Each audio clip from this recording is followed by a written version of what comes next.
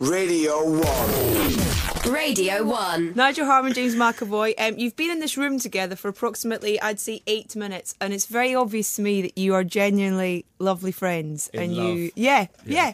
Talking about bikes, showing each other, you know, the check out mine, this is where I'm getting, all that kind of stuff. Yep. That must make for a brilliant working environment. It's really good. On stage, I always know that underneath the kind of the vortex of mania and bipolarism and sort of this unbreakable guilt, there is a subtext of motorbikes and the fact that I know that Nigel is wearing tights right now. He is. He's not wearing in the tights play As we speak. I'm actually getting a bit sweaty now because I'm...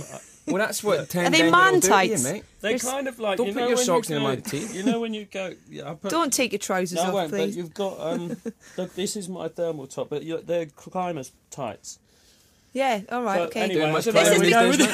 Thank you both for biking in today to Okay. do this interview Yeah, and really to like talk it. about loads of stuff, including your play, which I saw a week past Saturday and I absolutely loved it. Thank you. I saw you, James, the other night at the Empire Yep. Film Awards, and I was just enthusing about it. I've tried to describe it. It's very hard to summarise in a little sort of sentence, but I'm going to give it a go and Go on, then. be gentle with me. Okay. We've struggled, so please, don't worry. Okay, 3 days of rain. It's not the weather forecast for Glastonbury, but the name of the play that stars you, James McAvoy, and you, Nigel Harman, and Lindsay Marshall.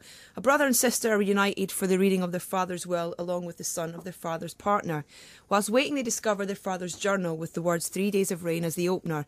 Will it explain to them more about the man they feel they know so little of?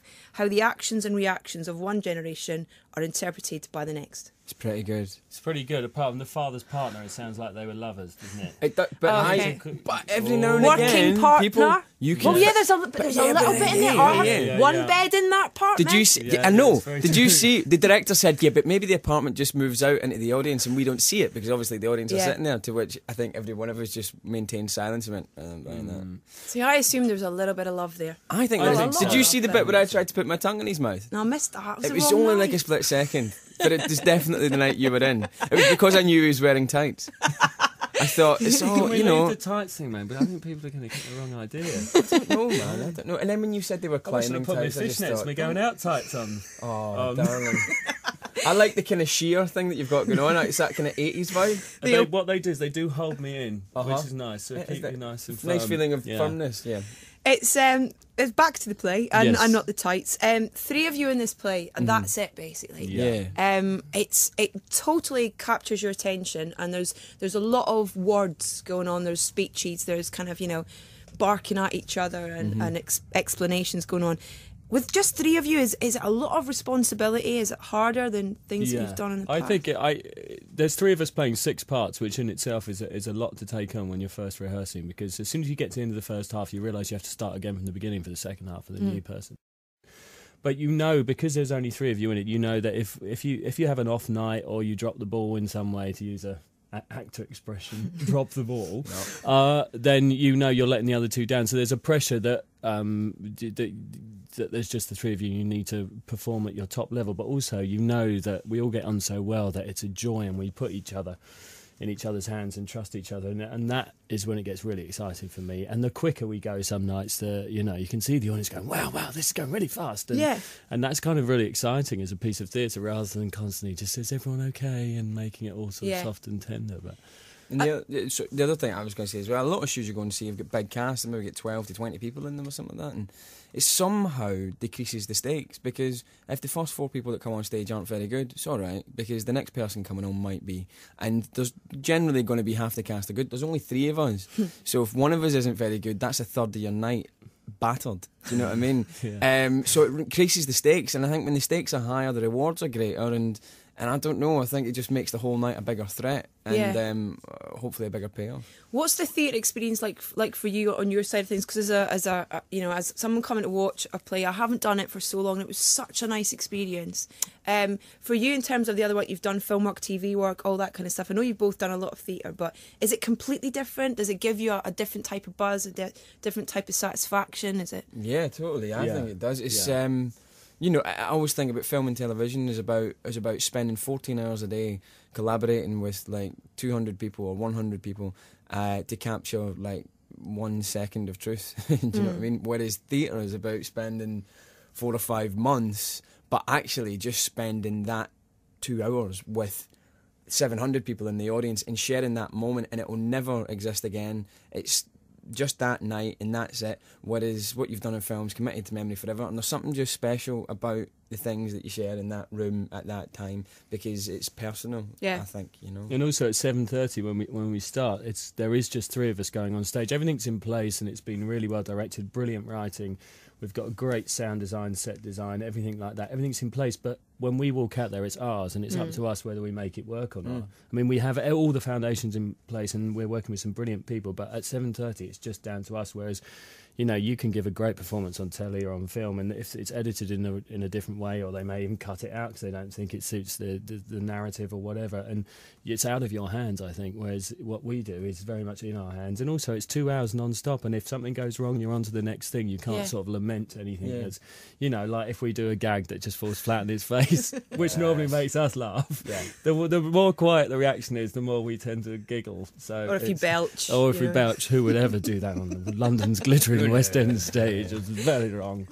I was going to say though, it's like if you watch a film, if you rent a DVD, you're seeing the exact same product that millions of other people have seen, maybe sometimes literally millions of people have seen. And if you go to see a play, and especially if you go and see a good one, and certainly if you go and see this one, I think you're going to see something that you only share with the people in that room. Nobody else has seen that particular show, and I do think this particular show lends itself to being different every single night. Yeah, we get a lot of that on the stage, don't we? A lot of people who've been 4 or 5 times, you know, wow, who like to keep coming, are always commenting on how different it is and how much it's changing, and which is great. I mean, but we still tell the same story, which is weird, but it's just a different execution of it, and I think that's really special. It's like a tailor-made show every night for that particular audience and how they react. And we've got our things that we will always do. We've got our story that we will always endeavour to tell. But there's something special for an audience that you're not going to get anywhere else, you know. I sound like I'm really trying to sell theatre for the British Tourist Board or something like that. But well, I was going to say that because I talked about that I'd been at the play the day after and stuff, and it was amazing the response of people who were like, I haven't been for ages, I really want to go, and people, you know, talking about all these different deals you can get for students and stuff online and things like that, and you know, the more people go, the better is kind of my thing.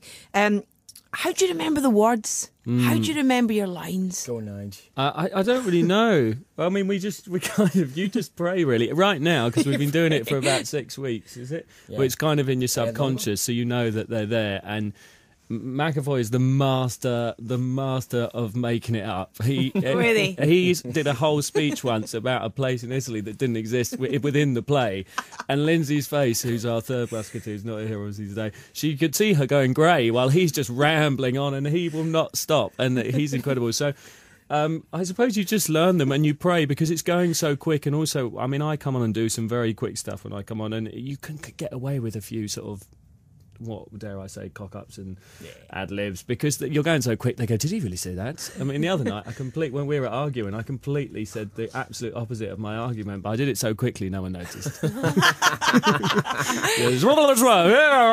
of shouting. The answer to that question is you don't. The answer is yes. I'm still learning. Have you ever seen like a Mike Lee thing or something like that, where you just make up your own lines, stuff like that? Actually, that's not even true. He doesn't. I'm struggling with my lines this week anyway. I know that. Why? Why this week? Because I think he's drunk. He comes in drunk every night. He's got a bike in his head. New bike. I'm just thinking about bikes, and Peter O'Toole is my mentor, and he keeps getting five up, 1 down, 5 up. Mirror signal manoeuvre. What do I have to speak now? When have you got your bike test? I got it very soon. Fingers crossed. Thank you so much. You're nervous about it? It's good to air this in public. Am I nervous about it? Yes, I am nervous about it. I've done the is it CBT? Yeah, I've done that one. That was fun. Yeah, it's all right actually. Oh, no, I did that. Yeah, whatever. Yeah, you've not done the it's real a nice one. Day out. CBT. Bring all your friends. I never imagined a pair of you being like big bikers. No. I'm You're not that hairy. That's true. We're not. We're quite. And you don't really like cooking, do you? No. Lindsay and I go on about cooking nearly every day. When we come into the theatre, it's like, all right, Nigel, hiya, Lindsay, how you doing? What did you have for your dinner last night? Did you sleep well? That's kind of the conversation. Yeah. We're a really interesting bunch. Honestly, we get much more dynamic when we step on stage. I mean it. Yeah.